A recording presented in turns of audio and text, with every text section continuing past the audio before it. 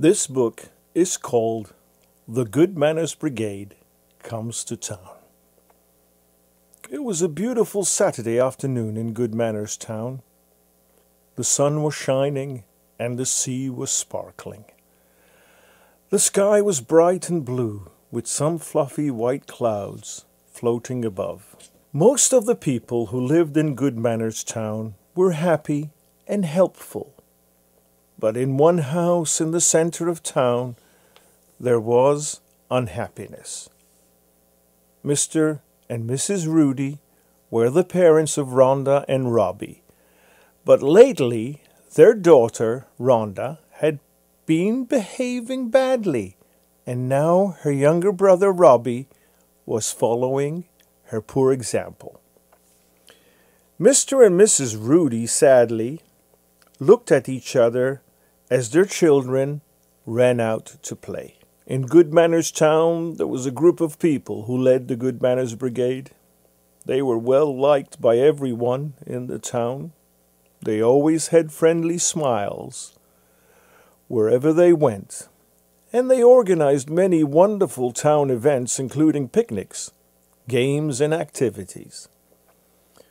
On this fine Saturday, they were meeting to organize the spring picnic.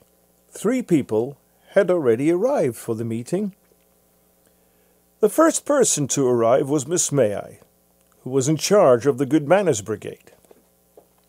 She led the brigade to all of the town events. Her most important job was to visit classrooms and schools to talk about the brigade to new school teachers and students. The second was Mrs. Polite, who was famous for her delicious homemade cookies and lemonade.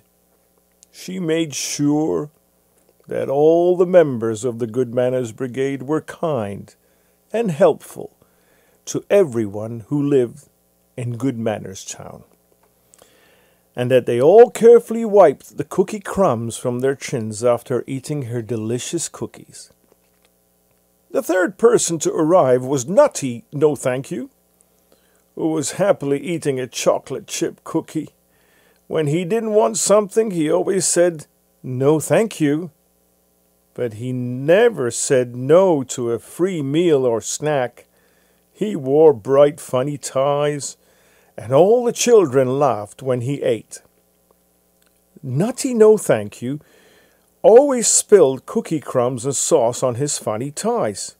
He had to wear a bib to cover his shirt when he ate.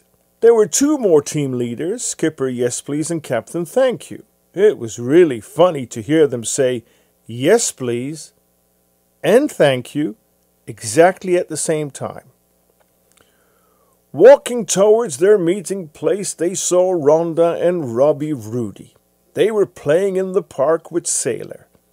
Sailor was Skipper Yes Please' son.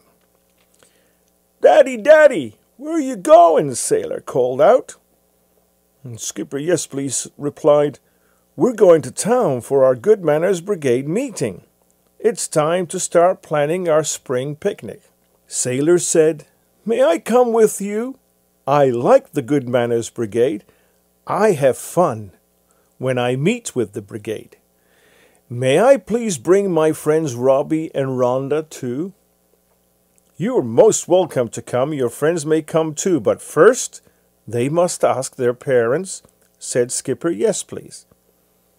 Rhonda and Robbie were happy when their parents said they could go with Sailor. When they arrived in town, Mrs. Polite said, "Hello, Captain Thank You and Skipper Yes Please and Sailor, you have brought your friends." They all went inside to meet the rest of the Good Manners Brigade. Miss May I came over to say hello, and Skipper Yes Please introduced the children to her. Nutty No Thank You was still munching chocolate chip cookies. Miss May I said, "Think of Captain Thank You whenever someone gives you something. When someone asks you if you want to do something, think of Skipper Yes Please or Nutty No Thank You. Remember, Mrs. Polite, when you are with your friends or a lot of other people. When you are at school and everyone is rushing to get to the classroom, you must not forget to be kind, like Mrs. Polite."